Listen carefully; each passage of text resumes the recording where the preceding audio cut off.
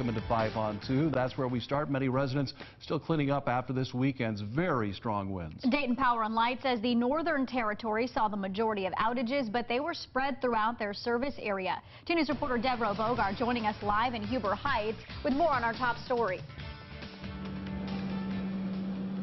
Hey, you guys, check out this pile behind me now. This used to be an awning, if you can believe it or not, but last night it ripped from the roof, taking out some power lines in its course. Now, DP&L is saying they reported sustained winds of 25 to 30 miles per hour and then wind gusts of 50 to 60 miles per hour. And this mess in Huber Heights is just one example of what roofing companies are handling today. Castle Roofing spent part of the afternoon covering this roof in Huber Heights with tarp.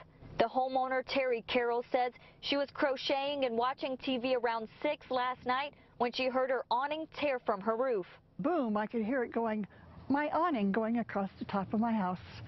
And after making a couple phone calls, I looked out the front window and saw that it was laying in the street. It tore the power lines from her house, and at last check, she was still one of the 1,300 DP&L customers without power. DP&L telling 2 News their 50 crews have worked with mutual aid through the night to get to the outages as quickly as possible. As far as the damage to Carol's house, Chris Walter with Castle Roofing says they have been seeing and repairing similar damage across the Miami Valley. He says ahead of a storm with strong winds, taking a few extra moments of pre-planning can save a lot of heartache. Go around the house, make sure things are secure, maybe pull in your lawn furniture and things like that. And says to take Carol's lead if your house falls victim to wind damage and call in the professionals. We do this stuff every day, so we don't want anybody getting hurt. Yeah, it's not worth the risk, falling off a ladder or slipping down the roof or something like that.